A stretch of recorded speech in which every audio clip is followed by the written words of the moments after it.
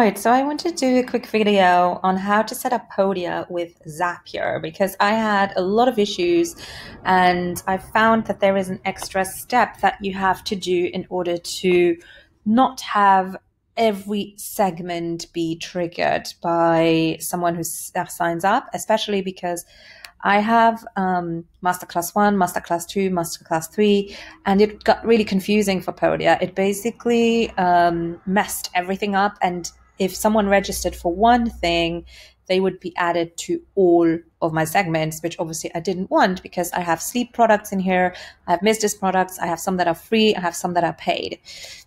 So I'm going to demonstrate you how to go ahead with this. So what you will do is you have someone registering, and this is a brand new address here that I'm using, and I literally just created it for testing purposes.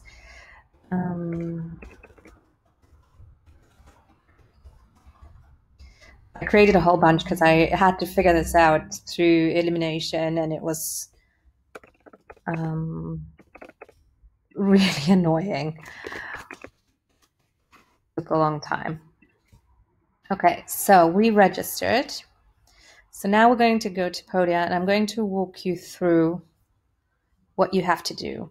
So first of all, you go to Podia, you connect your app, the trigger event is a new sale, your account, you find your data, you will take the latest data that you can find. So this was literally 0 seconds ago, and here it is. No, that's not the right one. There, how to make Google love you, Google at Holistic Sleep Coach Institute. So that's correct. Now here's the extra step that you need to add. So you press this little plus. The app that you're using is filtered by Zapier. And then you need to choose here the sales product name. This is going to be a tricky one. Not exists, but text exactly matches. Sometimes that's enough. Here it isn't, and I'm not surprised. It's because I have this emoji in there. So what you do is you copy paste exactly what the title is called. You paste it in here, continue, then it works. So it literally needs to be every letter, also capital letters or small case letters, needs to be exactly the same. Then you choose your account. You have to create or update a subscriber. It's not enough to say just add to a segment, because if your subscriber hasn't existed before, it won't work. My account, there we go. It filled in the correct address. We're going to retest this, and I know that it's working, so I'm switching it on. Then if we go back to Flodesk, and you can see here I really tested everything out.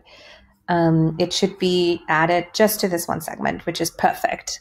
So that's how it's done. But you need to add this filter step here with the exact name. Text exactly matches.